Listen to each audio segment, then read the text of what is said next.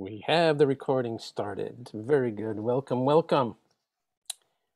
Today's program about the magic of life insurance is about how people with various medical conditions and other risk factors can get a policy. Diabetes, cancer history, high blood pressure. There's maybe 30 different categories of risk that insurance companies look at. And as experts in that area and helping people who represent a higher risk get policies, we have some myths to bust. This is kind of like a myth and fact session. One of the myths is that for most people, I'm not insurable. Are there people who are not insurable? Yes. For example, I got a message last week from somebody who basically said, well, unfortunately, my neighbor had a severe stroke and they're in a coma and they're on life support. Can they get life insurance? And so my reaction is like, not really. So maybe they can get one of those policies that will give you a refund of premium plus a few bucks if they unfortunately die within the first 2 years or so, but that's not what you're looking for. So yeah, there are some people who unfortunately will not be eligible for life insurance. And on the other end of the extreme, there are people who can get life insurance very easily. They're in good health, no hazardous hobbies, they don't travel to China every quarter, this kind of stuff. So in between, there's a huge amount of people who really are insurable. But why is it that people feel they are not insurable? We have found over the years that there's probably two reasons. One is that the broker directed them to the wrong company. The fact of the matter is that companies have hot spots, and different companies will excel and have a comfort level in underwriting certain types of cases, and other companies have other preferences. One example of that is, I remember a number of years ago, the president of an insurance company was himself a pilot. He had a private pilot's license, and they gobbled up a good part of the marketplace of people who were themselves private pilots because they had a very high comfort level and were very confident in underwriting pilots. Okay. And that goes on. If the director of underwriting is himself a cardiologist, you can bet they're going to want some hard cases and things like that. So that's reason number one, I think, that the broker, for whatever reason, applied for the wrong company. Maybe the broker didn't have an understanding of the niches that carriers like. Maybe the broker went for the company that would pay more commission. I'm not sure. But that's, I think, number one. And I think number two is that the broker failed to have the client, help the client navigate the normal hurdles and obstacles that take place in underwriting. There are challenges along the way, and the broker has to quickly become an advocate and guide for the insured during the application process. And I'll just give you a few examples. I remember a case a number of years ago. The guy ran a business, he owned a gas station, and he was a big advocate, a big player of Sunday softball, and he liked to drink beer. And he admitted that he drank a case of beer every Sunday by playing Sunday softball, a case of beer by himself. So the underwriter's like, what is this? And so I did some probing and I said, look, the fact of the matter is a year ago this time, he drank 2 cases of beer on the Sunday. So you got to look at the big picture. And fortunately, his labs were not that bad. He paid a bunch of money in extra premium, but he got coverage. Another example of advocacy, we had a case a number of years ago where the applicant historically ran high on his PSA. It was much higher than anybody's comfortable with, but he always was high on his PSA. His father was always high on the PSA. So we were able to say, this is the abnormal is normal for him. And there was only a slight increase in premium. So, we were able to put together a good picture for the underwriter. I think another case that I'll just mention in terms of advocacy and the kind of guidance that we need to provide was, there was a client who ran a business in lower New York State, and there was a big business. He was like a distributor of paper, some kind of paper for industrial purposes. Healthy and middle aged and worked out every day and a dynamic, a personality. And so we got information from the underwriter that it says in his medical records he does cocaine. So I call him up and say, "What is this about cocaine?" He goes, "What do you mean cocaine? I never do cocaine. I never touched a drug in my life." I'm like, "Well, your medical records say you did cocaine." He goes, "No way." I said, "We got to get to the bottom of this." So we called up the doctor, just, this kind of guy. He called the doctor's office and demanded that everybody drop what they're doing and take a look at his file. And lo and behold, you know what happened? What happened was that the doctor's office had combined his file with somebody else, and that somebody else did cocaine. And so the whole thing clipped together is what was sent to the insurance company. So the insurance company didn't look at the top of every page to see what's the patient's name. They saw our guy on the front, and they assumed the rest of the file was for him. So he had to go, they made a quick amendment, on, and so we crossed that hurdle. So that is the kind of dedication and commitment that the broker needs to provide and to serve as an advocate and guide for people. Even if they don't have any kind of medical issues, underwriting can itself pose challenges. And the broker and his team need to be able to guide the applicant in how to meet those challenges in order to get the result we want, which is an approval at the rate quoted. So having said all this, I'm going to turn the microphone over to Darren Hardison, the right arm of our organization. Darren is a life insurance underwriter and a financial planner. So this means not only can Darren work out the intricacies of underwriting and serve as a guide to get an approval, but he can look at the larger picture and help you make decisions on product and face amount and coverage period, all the planning type decisions that have to be made when you decide to put a life insurance policy into your financial portfolio. So Darren, why don't you pick up the baton here and familiarize us a little bit more with the underwriting process, especially for people that do have a medical history, and what kind of challenges should they expect to face? Yeah, it's a good lead in. And Steve, excellent points.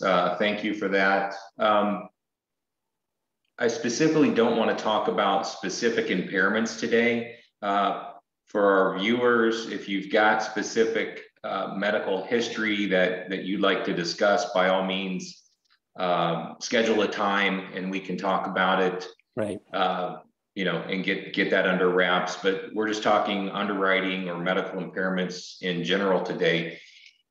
The two big points I think I wanted to hit on today is to assure or remind our viewers that insurance companies are in business to sell policies. So, we joke about it. It's the evil insurance company. They're going to decline me. That's not how they make money. That's not why all the insurance companies in whatever big city you live in, chances are they've got the tallest building in town. The insurance companies make a lot of money because they work with advisors who sell a lot of policies. So I hear you. It can be frustrating at times, but both us as advisors and the insurance company, we want to turn over every stone to be sure we can get our clients insured. And along those lines, I like to remind people or educate people that insurance companies, the underwriters, they're not underwriting things on an emotional basis. Insurance companies are statistical creatures. Insurance companies are run by actuaries. Now, The sales guys might say differently, but it's actually the actuaries that establish the underwriting guidelines for the various companies. I was one of those underwriters that worked hand in hand with the actuaries, and it just came down to mortality experience and the law of large numbers. And okay, we've got 100,000 people that have had quadruple bypasses. Statistically, we know this many are going to survive this many years. That's how they think. And they actually have, again, I was that guy. We had underwriting manuals that told you, okay, if you've got somebody with a given condition, this is where you start. And then, with any condition or anything in the world, there's why is this one worse or why is this one better? And to what, Steve was illustrating earlier is if you've got a person with a certain condition, oh gosh, that doesn't look good, but let's paint it in the most favorable light. Yeah, I'm diabetic and I take insulin, but since I was diagnosed, I've gone on an impeccable diet. I exercise. I run, 10 miles a week. I do all these extra things. So actuarially, in spite of the diabetes, that person is going to have a very normal life expectancy. So again, as we're working with our clients, and we didn't talk specifically about pre-qualification today, but underwriting pre-qualification is where we're having conversations initially, and let's put it all out there. Let's compile a profile, if you will. I go out, I'll talk to all of our underwriters, and we know AIG is specifically aggressive towards certain things, and Prudential is good at certain things, or contrary. Transamerica, a fantastic company, they have horrendous service issues. I wouldn't send my worst enemy to Transamerica right now. So it's understanding the business, understanding which companies are doing what, and yeah. I like that. You're exactly right. They have their hot spots. So you mentioned with pre-qualification, the goal here is to provide a quote that's both competitive and reliable, because we want the clients to get an approval at the rate quoted.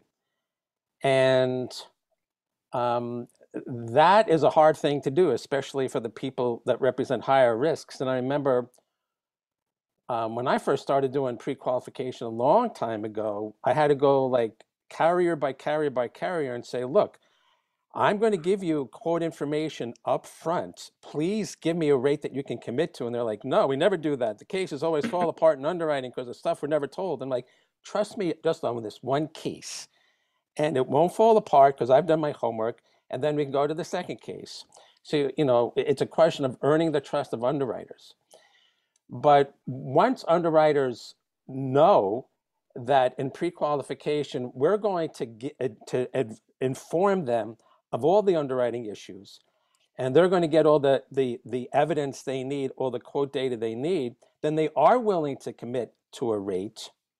And with the only exception being stuff that even the client didn't know, or that something came up in their labs that they didn't know about. Those Right. are the exceptions. But the rule is, we get an approval at the rate quoted, and then it's a win-win-win, because the underwriter gets the business, we get the sale, the client gets the coverage, as opposed to not pre-qualifying somebody and just submitting an application with a hope and a prayer that there's going to be an approval. 3 months later, they either get declined or it's twice as high as the quote, and they say, no good, we don't want it. They don't get a policy, we don't get a sale, the company doesn't get the business, and they've wasted a lot of money in underwriting. Nobody wins. Well, that's I laugh at these. I hear them on TV, or I hear a radio spot. There's these groups, Select Quote, or all these, various online versions. And conceptually, it sounds great. You can get $1 million of life insurance for $2 a month. Well, yeah, maybe. but they perform at best a very cursory, give me your name, date of birth, and do you smoke? Well, that's, two things out of like 27 things that can impact your rate. So what I wanted to comment, and I know we'll probably talk about pre-qualification on another seminar, but for our average client that we meet, we've got a 3-page pre-qualification form. So your person with just, I call it the average stuff, it's height and weight, and it's just a cursory medical history. Prescription medications are a big thing because that tells me, what type of issues the person has. And just because you're on 27 prescriptions, that's a lot, most people aren't, it doesn't mean you're not going to qualify for a good rate. So I guess, we want to squash, that preconceived notion, oh, I'm 55, it's too late, I can't afford coverage. Well, yeah, I mean, it gets more expensive every year we age. The cost of insurance, again, insurance companies are actuarial creatures. They know every year that you age, you're one day, closer to life's great reward. But it doesn't mean you can't afford it. So I always encourage people, let's see what the options are. Let's see what the pricing is. And maybe 12 companies are pricing at this level. And again, to your earlier point, this company in our world, they call it banding. Like the way they design the products for certain amounts at certain ages just costs less with certain companies. Is that happenstance? No, that company specifically wants to build a book of business of 47 to 57-year-olds for $250,000 to $1 million. Actuaries are smart. They think they know something, so they want to beef up that book of business. So again, we work for you. We're just matching you with the most efficient, company or product. That's right. And it's interesting you mentioned like the 55. It brings to mind that there are companies that want the senior business. There are companies that want the older insureds in their book of business, and they'll impose certain requirements like cognitive testing and things to make sure to further assess what the risk is. So that drives home the point. There is a company for everybody. There's companies that that are more aggressive in people that travel or people that have green cards, and on and on and on. There are several dozen categories of underwriting risk, and if you look at the typical life insurance underwriting department, they're not going to be able to specialize in every one of those. Right. They have to put their best foot forward and stay up and current with the trends in that particular field. And therefore, they can become much more confident in taking on those risks. Yeah, and companies are very streaky. So we see this internally, for instance. So if a client is looking for term insurance based on current pricing, and companies are competitive, they're always trying to outprice or actually underprice that next best. So Banner Life, who's one of the most famous term life insurance companies, they just reduced their rates. Well, Protective Life, another famous term life insurance company, they want to be the lowest, so then they reduce their rates. So when we do our software, our quotes, it's Protective, Banner Life, AIG, Nationwide, Prudential, whomever, but it's usually like those top 3 companies. So the client would say, well, why are you recommending we use Protective over Banner, even though it's $2 more a month? I'm like, well, Protective right now, their service is phenomenal. We'll get a policy out, within 30 days, 60 days max. Protective has been very good at some of their accelerated underwriting. Another topic for another day, but what accelerated underwriting is, again, the companies don't want to spend any more money than they have to underwrite people. So, there's typically, they order medical records, which can cost hundreds of dollars, the copy service. There's prescription database searches. There's all these, databases that they subscribe to. They do an insurance, a paramedical exam with blood and urine. So it gets very costly from an insurance company standpoint. So they're always looking for new ideas. How do we underwrite somebody thoroughly, but not as expensively? So what a lot of companies are doing is they'll run like a database search, and if, okay, the prescription check is negative, if this is negative, and they have this little algorithm built in, then they can issue policies without a blood and urine.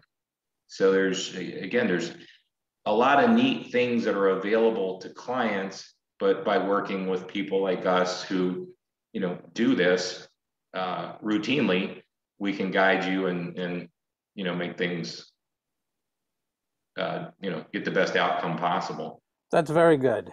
So that's very good. So that's an example of not only will companies become more competitive for underwriting conditions, underwriting challenges, whether it's medical or lifestyle or some kind of financial legal record.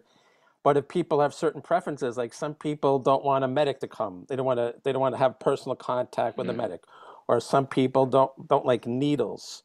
There's some personal preferences that people have, and there are carriers out there that can accommodate that. Like you just said, there are carriers who will compensate if somebody doesn't want to get a needle for a blood draw. There's ways around that where they can still intelligently underwrite somebody, not give away the story, give an accurate risk assessment, and bypass that requirement. So these are things that we would find out in interviews with the client, and the whole objective is to make the purchasing process as comfortable as possible, with as much integrity as possible, get them approved at the rate quoted. So at the end of the day, their experience was good and they got what they wanted at a good price. Right. That's how life insurance should be bought, just like you're buying anything else. Life insurance just happens to be a pretty complicated underwriting process, Right. and we make the best of it. All right, in light of our time, Darren, are there any other points you would like to make that people should know when it comes to getting underwritten, especially if you have a higher risk factor? Yeah, I mean, the big thing is just is let's have a discussion. Let's leave our preconceived notions at the door. I can't qualify, it's too expensive, what type of life insurance, and let's just focus. You and I, Steve, we say all the time, underwriting is underwriting. It doesn't matter the purpose of the insurance, the amount of the insurance for the most part, the type of insurance. Trust me, I've underwritten multi-million-dollar estate planning, life insurance policies to offset estate tax liabilities. And those have been much easier than someone looking for $100,000 term policy just because of the dynamics of the case. Whether there's medical, there's, financial, avocations. I got rock climbers, mountain climbers, scuba divers, bungee jumpers, and all those things. I'll leave it at this. It's rare that we can't find a solution that our clients appreciate and are thankful that that we were there to help them out. I mean, yeah, there's anomalies and there's tough cases, and sometimes it's, I can't help you right now, but here's our waiting period. Maybe it's 6 months. I've got some cases like that where someone is a cancer survivor. It's just, the company makes us wait a little bit of time just to be sure there's no recurrence. Drug and alcohol, sometimes there's a little bit of a waiting period, but there's other options. Sometimes we'll patch in accidental death. If you've got someone in their 30s, 40s, and even 50s, I mean, again, statistically, the chances of you passing away, it's going to be from an accidental cause, not a medical impairment. So if we can't qualify you today for a traditional life insurance policy. The accidental death we can use as kind of a stopgap protection, and until we're able to. Anyway, the takeaway here is the sky's the limit, and it's rare we can't come up with some sort of solution. That is true, and we have decades of testimonials to show for it. All right. That's good. All right. Thank you, Darren. Thank you, everybody. Stay tuned. Look at your schedule because we have a seminar every month. The next one is in September. Have a good rest of your day. Okay, thank you.